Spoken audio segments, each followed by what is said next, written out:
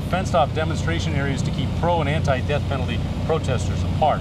And then in 1997, that change of timing. The state executed Robert Williams in mid-morning, and fewer than 100 people showed up then. Right, and you and I covered those last three executions. Right. I remember the evening ones at midnight, and very much a carnival atmosphere. Absolutely, no question about it. It's completely different, hopefully, is what they're saying today. Right. There are a handful of people right now to voice their opinions on this issue. We're covering both sides of the issue this morning.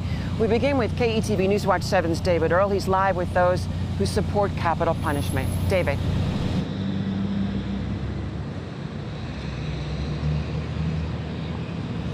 Yeah, Rob and Julie, good morning to you. We are on the pro-death penalty side of the pens that they've set up outside of the state penitentiary here in Lincoln. I want to give you a scene set of what's going on right now as we get closer to the time of Carey Dean Moore's execution. Right now, I can tell you, I count myself as among 10 members of the press who are here in this pen, along with 3 members of law enforcement, and we are the only ones here right now. No members of the public, no family members have shown up on this side of the area as we get ready for the execution today. So here's kind of what you're seeing right now. You see this orange fence tape up along outside the state penitentiary. Those are cordoning off areas. On the far side, close to where you're seeing those live trucks right now, that's the anti-death penalty side. So protesters who are against the death penalty will be assembling over in that area. In this middle ground in between, that's for law enforcement. State troopers and the Lancaster County sheriffs are in here.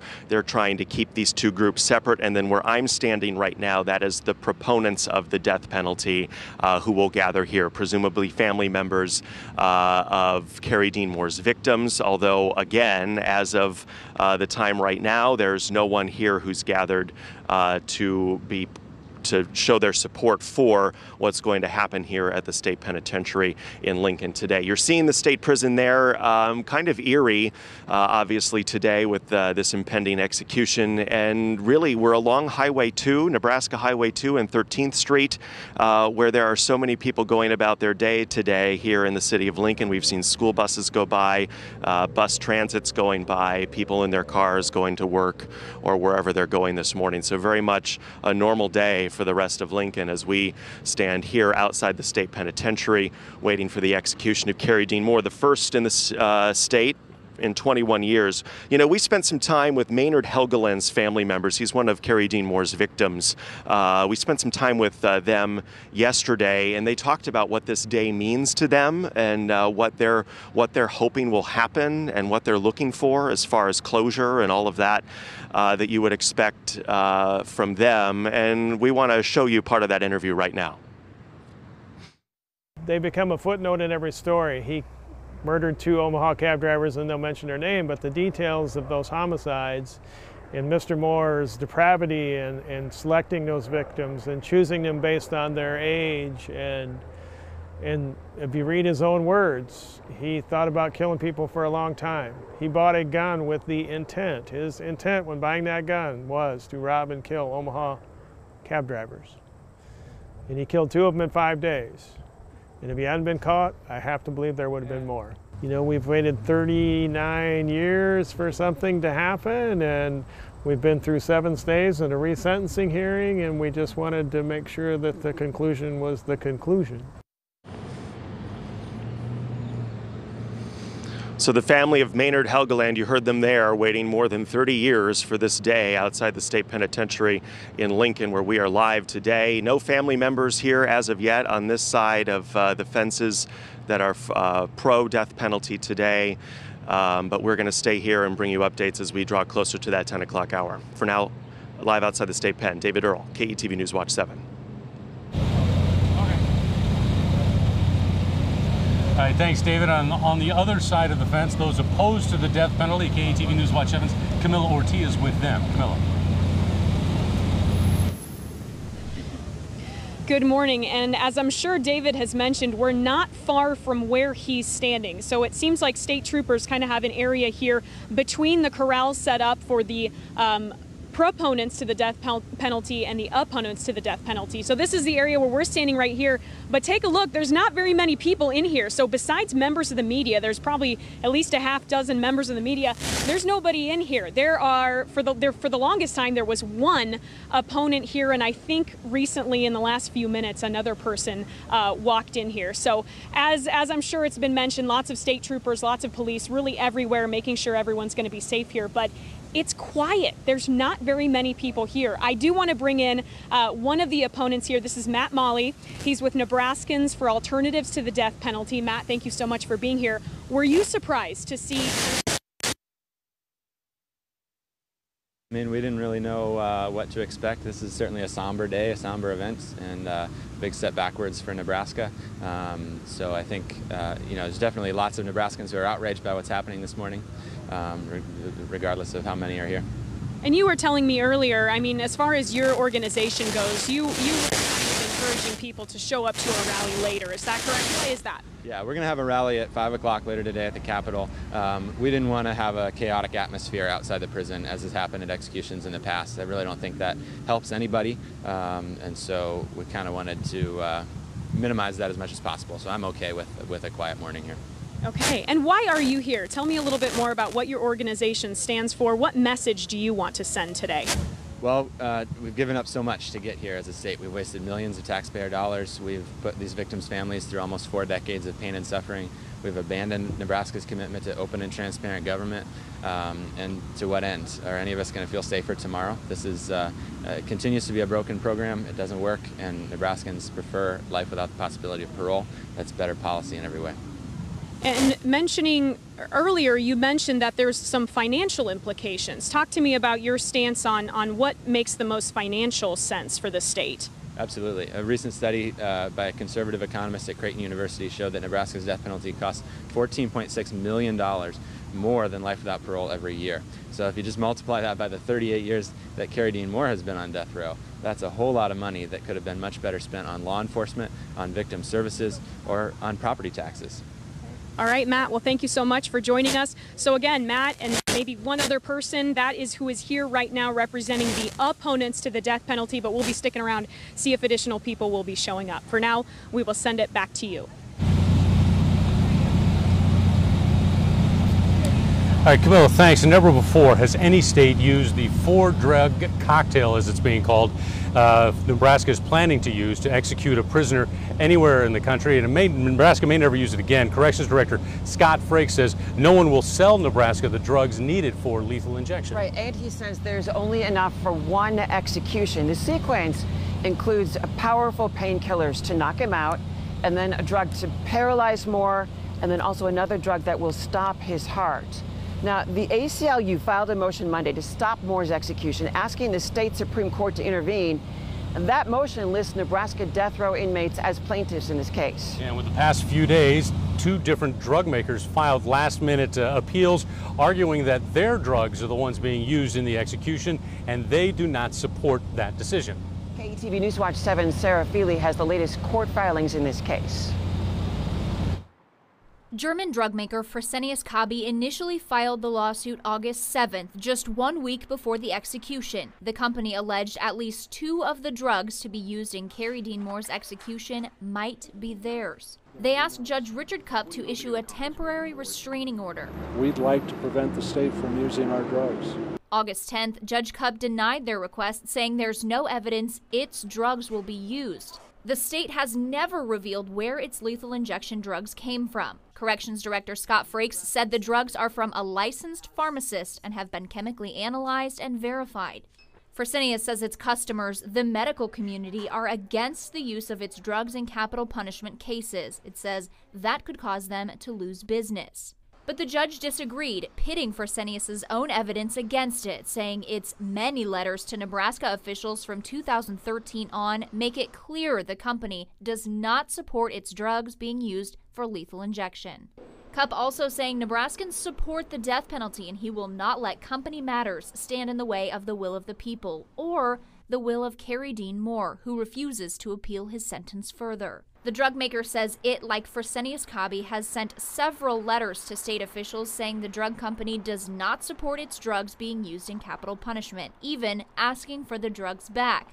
But it says it's being ignored like other drug makers. Monday morning, 1 day to the execution, the court ruled again in Nebraska's favor, denying Fresenius's efforts to delay the execution and stop its drugs from potentially being used. The state has 14 days to review Sandoz Inc.'s motion, which may not happen until after Moore's execution. In Lincoln, Sarah Feely, KETV News Watch 7.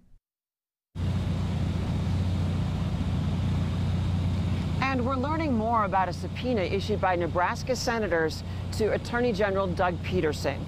Legislative Judiciary Committee Chair Laura Ebke says that the unicameral deserves to know about the execution protocol and how the state acquired the drugs destined to be used in an execution.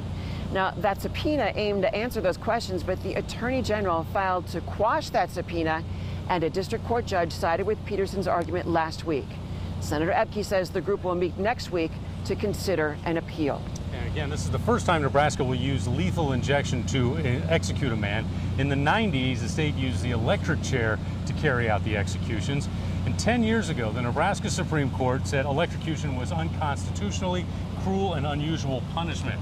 Judge William Connolly wrote this: condemned prisoners must not be tortured to death regardless of their crimes. The court said in its opinion, the evidence showed electrocution inflicted intense pain and agonizing suffering, and said the means of execution was more befitting the laboratory of Baron Frankenstein.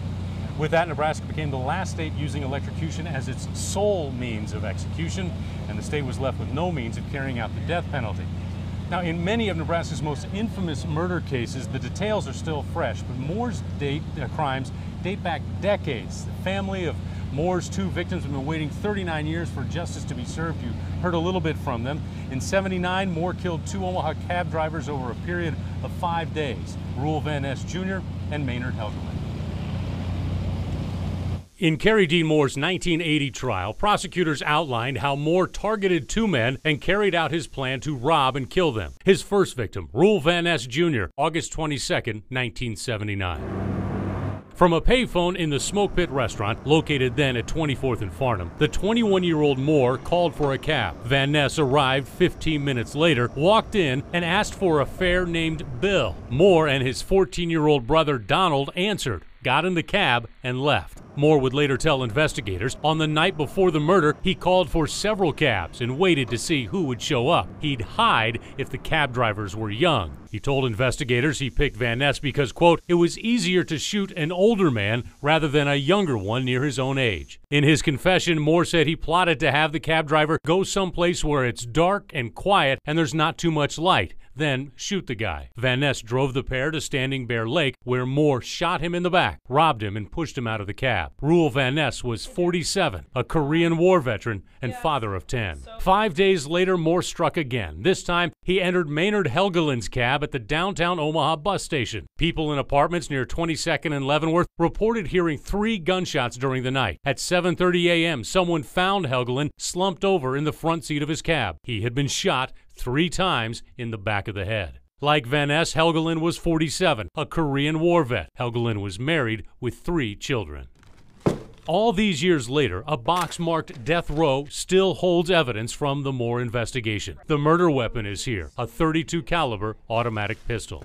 Now, Iowa State troopers arrested Moore in a speeding, stolen car 2 days after the Helgeland murder. Back with Omaha detectives, Moore confessed to the killing, saying he shot both cab drivers because he didn't want to be identified after he robbed them. And Moore said he kept the murder weapon because it gave him a feeling of power. At his sentencing, the defense argued Moore's life should be spared because of his low IQ and the beatings and abuse he suffered as a child at the hands of his father. Moore's mother and sisters also testify. Now, Moore himself rejected that defense, saying the murders were his responsibility, and the prosecution said the facts spoke for themselves, outweighing the mitigating circumstances presented by the defense. Moore was sentenced to death to the satisfaction of the family of Reuel Van Ness. I feel like I've prayed long enough that this is what he would get.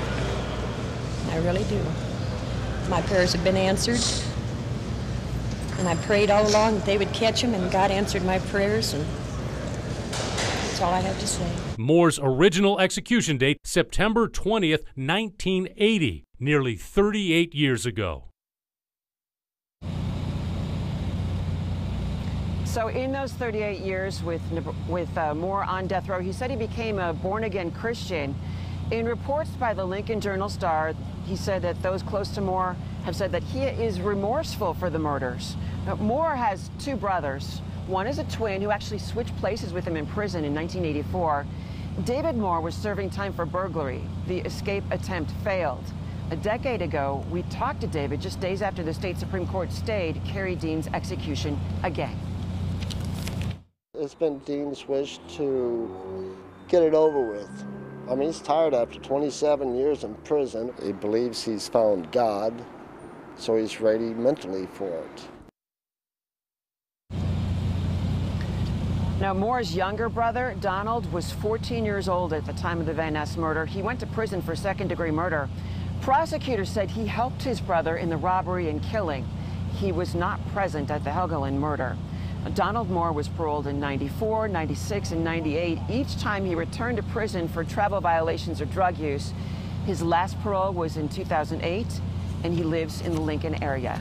Yeah, now Carey Dean Moore fired his court-appointed lawyer. He's asked that his execution be carried out. He doesn't want to fight it anymore. But in April, his case appeared again before the Nebraska Board of Pardons.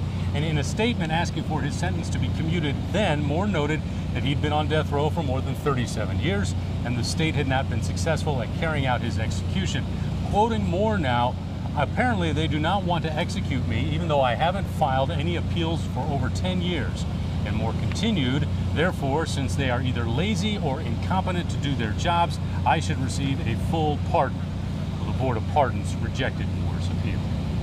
Well, coming up, we check in again with David and Camilla. They're monitoring demonstrators gathered here on the prison grounds today. And we're going to hear from two people with vastly different opinions on this issue. This is a special edition of KETV Newswatch 7 First News.